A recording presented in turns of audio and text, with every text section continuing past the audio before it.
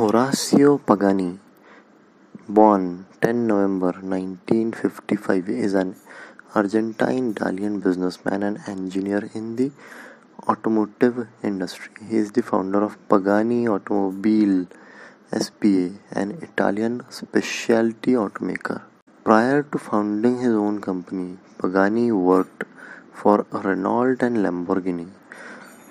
Horacio Pagani was born in Casilda, Argentina, to Luca and Maria Pagani. His father, Luca, was a baker from Italy. Pagani took an interest in engineering while still living in Argentina. However, he felt from the beginning that the rural town in which he was born would not be adequate for the engineering career he dreamed of. He opened a small shop where he worked at a very young age, gaining valuable experience in craftsmanship.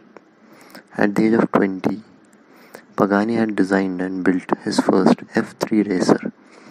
The turning point in Pagani's life came when he was hired by Renault to improve the body of a racing car. His work offered staggering improvements and Pagani was able to showcase his talent.